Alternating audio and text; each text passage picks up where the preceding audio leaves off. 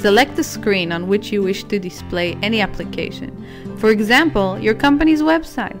Select the screen either from the main control panel or from this list of screens. Press the New button at the bottom of the screen. This window will appear. The window is divided into two sections, the Application section and the Application Parameters section.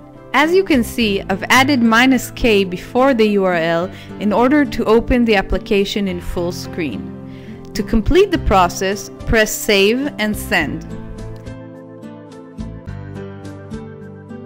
This will be done for every screen, configuring each screen to run a different website.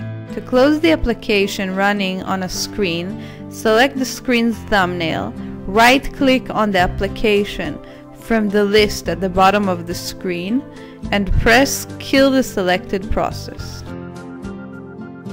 Editing the configuration of each item is possible only when the process is not running.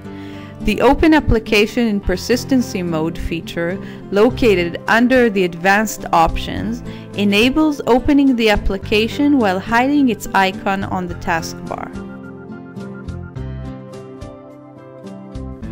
As you can see, I've opened the website on the screen and its icon does not appear on the taskbar. To return the application to the taskbar, right-click the application from the bottom list and uncheck the persistency mode.